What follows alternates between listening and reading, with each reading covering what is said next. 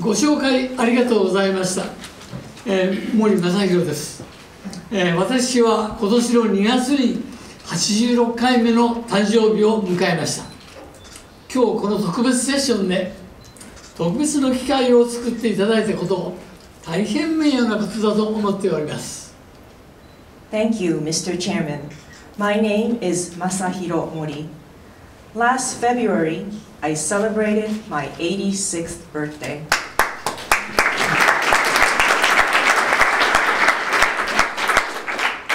I am honored to be given this opportunity to be the featured speaker for this special session.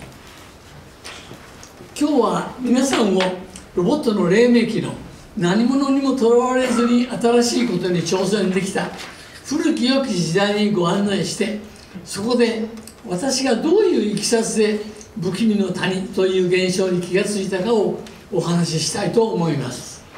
Today, I will take you back to the good old days of early robotics, when I was able to be absorbed in new challenges, and talk about how I became aware of the Bukimi no Tani, or in English, the Uncanny Valley. 50年前、私は東京大学生産技術研究所でオートメーションの研究をしておりました。その時、私はオートメーションでは人の手仕事を機械化することが大事だと思っていました。そういうわけで、当時大学院の学生だった山下忠さん、彼は後で九州工業大学の名誉教授になりましたが、残念ながら3年前にお亡くなりになってしまいました。その山下君と一緒に私は人工の指の研究をやっていました。その時の映画があります。これは16ミリですが、ここでその3本指の器用の動作の映画をご覧に入れましょう。ただ申し上げておきますが、実はこの指はコンピューターで制御したものではありません。Half a century ago, I was working on automation technology at the University of Tokyo Institute of Industrial Science.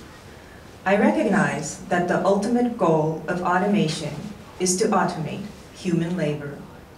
With this motivation, my student, Dr. Tadashi Yamashita, and I developed a three-fingered hand. Dr. Yamashita, who later became Professor Emeritus at Kyushu Institute of Technology, regrettably passed away 3 years ago. I would like to show you the movie that we took back then of our three-fingered hand.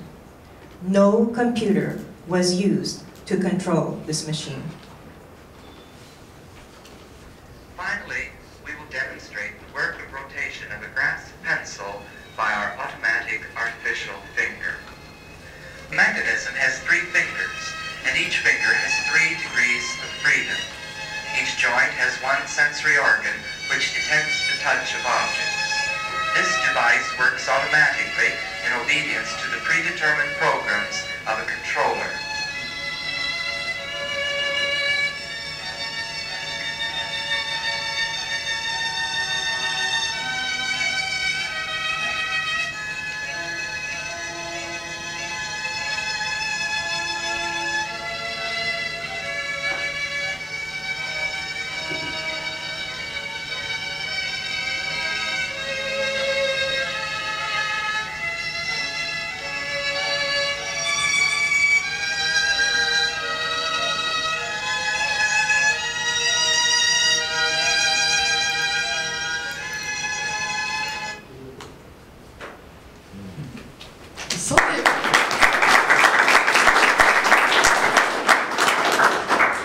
さて1960年代、それはまだロボットというテクニカルタームもなかった時代ですが、その頃人工の手は新しい大きなテーマでした。今日のために当時の人工の手の写真を探してみました。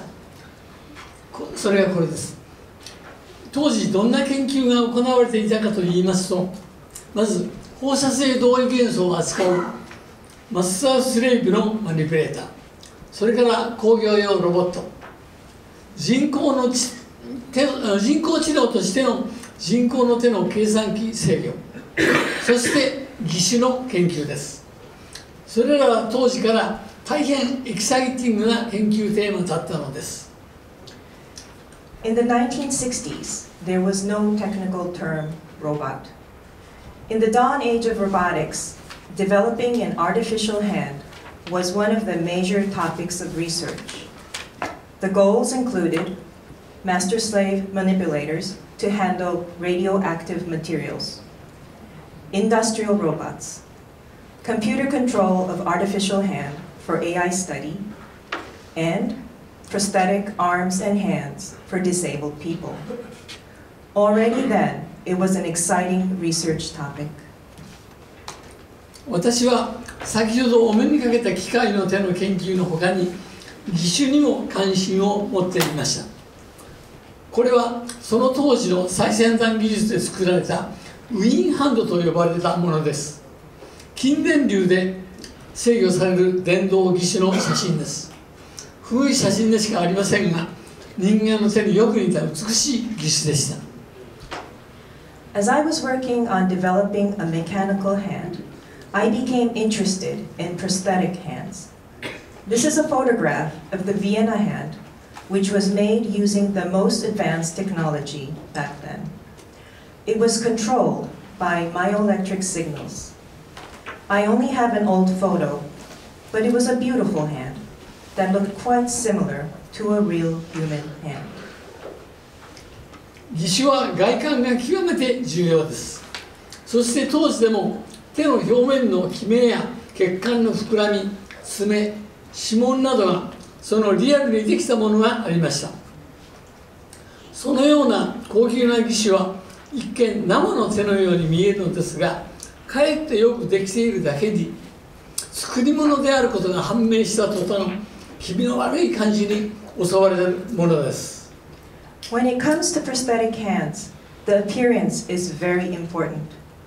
Some models simulated wrinkles, veins, fingernails, and even fingerprints. These high-quality prosthetic hands had achieved a large degree of resemblance to the human hand.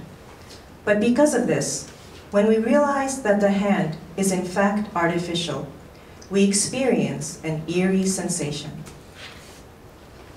例えば握手した時の圧感、ひんやりした冷たい触覚など、ちょっと不気味な違和感を感じてしまいます。この不気味さというものはマイナスの親和感ですから、グラフで示せば赤いマークを施したように親和感はマイナスの谷底に落ち込んでしまうことになります。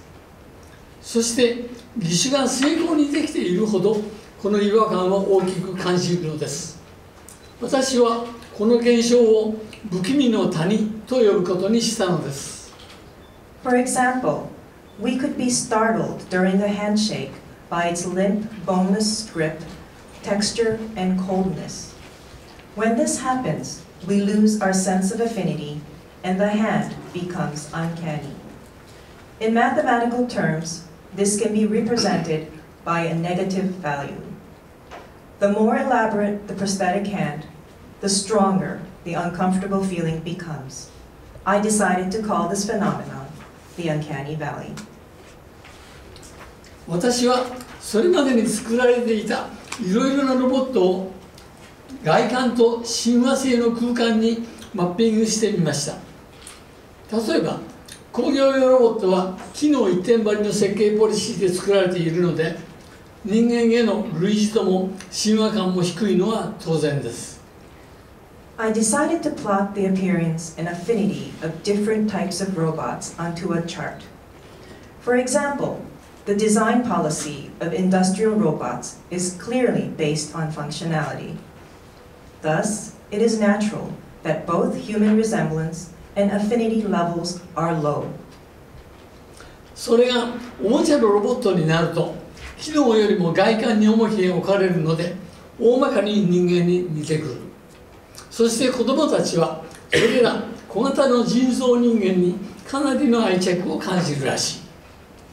By contrast, a toy robot's designer may focus more on the robot's appearance than its functions. Consequently, the robot will start to have a roughly human-looking external form, and children seem to feel deeply attached to these toy robots. また最近では義手も大変リアルなものができてきて、ちょっと見ただけではそれということがわからない。そこで義手などで見られる不気味の谷という現象を考慮に入れて、神話観の曲線をまとめたものがこのスライドに示す不気味の谷プロファイルです。Recently, some prosthetic hands look very real, and you cannot easily tell the difference between a real hand. This slide shows the Uncanny Valley profile that describes the level of affinity of some items, including the prosthetic hand. 日本の伝統芸能の一つである文楽で使われる人形も興味深い例です。文楽の人形は近くで見ればそれほど人間との親和度が高いとは思いません。しかし適度に離れて観客席から眺めますと寸法の絶対値は消化され、逆に目や手の動きをも含めた相対的な類似度は極めて人間に近いのではないでしょうか。そしてその芸術的演技に人間が引き込まれることを考えますと、親和性は相当に高いわけで、これは不気味の谷を越えたところに位置づけられると言えましょう。文楽, one of Japan's traditional performing arts, is another interesting example. On close inspection, a bunraku puppet does not appear very similar to a human being. But when we enjoy a puppet show from a certain distance at the theater, the puppet's absolute size is ignored, and its total appearance, including the hand and eye movements, is close to that of a human being. So, given our tendency as an audience to become absorbed in this form of art, we could say that there is a high level of affinity and that the puppet can be mapped on the other side of the Uncanny Valley. ロボットというものは動くものです。この動きというものは人間を含めた動物一般の、そしてロボットの命だと考えられるのですが、動きというファクターが加わりますと、静止している場合に比べて不気味関数の山は一段と高く、谷は一段と深くなる傾向があります。さらに外観は多少違っても動きの様が人間的であれば親和感は高くなるということもあります。義手の場合で言えば、動かない義手に比べて最近の精密な筋電を使った動力義手はこの傾向に拍車をかけるわけです。これをグラフとして整理してみました。Movement is fundamental to robots, and when the movement factor is added, the peaks and valleys of the Uncanny Valley graph will be amplified. Also, even with the appearance of the object is a little different from humans, if the movement is humanly, the level of affinity will become higher. On the other hand, when a prosthetic hand that is near the bottom of the Uncanny Valley starts to move, our sensation of eeriness intensifies. This graph shows this phenomenon. ところで1970年、エストスタンダード石油の広報誌であるエナジーという雑誌でロボットの特集号が出版されることになりまして、このスライドの左側がそれですけど、私もその監修者として加わりました。右側はその当時の私の写真です。私も皆さんと同じように若い研究者だったんですね。数えてみると今の年齢のちょうど半分です。そしてこの機会にかねて考えていた不気味の谷現象をエッセイとしてまとめました。これが私のアンキャニーバリーについて書いたオリジナルの記事です。In 1970, I was asked to become a supervising editor for a special issue on robots for a Japanese journal called Energy, which was a PR magazine for Esso Standard Oil. On the right is a photograph of me back then. I was a young researcher, just like yourselves, Come to think of it, I was half the age of what I am now. I took this as an opportunity to write about what I had been thinking, the Bukimi no Tani Gensho. This is the original article on the Uncanny Valley. しかし、その思想は42年間眠り続けました。2年前の一昨年、今通訳をしてくださっている影木典子さんが翻訳の話を持ってこられるまで実に42年もの長い間です。右側が一昨年このマガジンの出版をきっかけに目を覚まされてしまった私森正弘です。私のその翻訳記事がロボティクス&オートメーションマガジンの準2012号に掲載され、私の考えは再び目を覚ますことになったのです。実に感慨深いことです。そしてこの R&A マガジンの表紙にはこの記事を象徴している不気味の谷を越えたところに位置づけられる文楽の人形の写真が選ばれました。My idea lay dormant for 42 years until 2 years ago when Noriko Kageki, who is working as my interpreter today, came to me with a project to translate the article for the IEEE Robotics and Automation magazine. On the right is myself that was awakened 2 years ago when this project came about. The English article came out on the June 2012 issue, and my idea was awakened. The Bundak puppet, which is plotted on the other side of the Uncanny Valley, was chosen to be on the cover of this magazine. さて、時間が来ましたから、そろそろ結論に入りましょう。ロボット、人形、義手などを人に似せて作る場合、人間に対する類似度がかなり高い状態にあるときには、一歩踏み外せば不気味の谷に急転直下し落ち込んでしまうということがあります。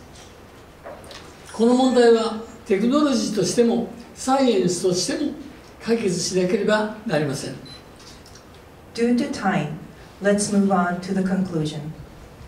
When it comes to such things as robots, puppets, and prosthetic hands, the closer they become in appearance to humans, the higher the risk that they may tumble into the Uncanny Valley. We must solve this issue from both a technological and scientific standpoint. 設計といいますかデザインの問題としては、ことさら人間に似せないデザインをすることによって安全な親和感が想像できるのではないかという可能性を私は予感しています。In terms of the design issue, I predict it is possible to create a safe level of affinity by deliberately pursuing a non-human design. また科学の問題としては、我々はなぜこのような不気味という感覚を持ち合わせているのだろうか。一体それはどこから来ているのか。さらにそれが人間に付与された必然性は何なのだろうかということです。これが不気味の谷に関する未解決の問題です。As for the science issue, the open questions are: why were we equipped with this eerie sensation? Where does it come from? And is it inevitable for human beings? 最後になりますが、この講演をきっかけに半世紀前を振り返ってみましても、研究に没頭しながら深く考え洞察することを楽しんできたことが不気味の谷の気づきにつながったという気があり、このことを強調したいと思います。Lastly, as I reflect over the past half century, I would like to emphasize that the reason I was able to become aware of the Uncanny Valley is due to the fact that while I was absorbed in my research and thinking deeply about my research, I was also enjoying my intuitions. 皆さんも小さな気づきを大切にしながらロボットの分野をどんどん発展させていってください。社会はいくつもの大問題を抱えておりますので、目的に直接向かうだけのリニアな研究開発では克服できないものも多いのです。そうしたことを克服するために気づきによる発想転換が重要だと思います。I sincerely hope that you do not ignore but value the small things that you notice in your everyday life and continue to expand the field of robotics. Our society now faces a number of major problems which are not possible to overcome through a linear approach to research, meaning that pushing forward directly toward your goal may not always work. It is important for us to utilize these small notices for conceptual breakthroughs so that we can solve these major issues. Thank you very much for your attention. I am deeply grateful and honored for being given this opportunity to talk and share my ideas with you at this prestigious event. Thank you.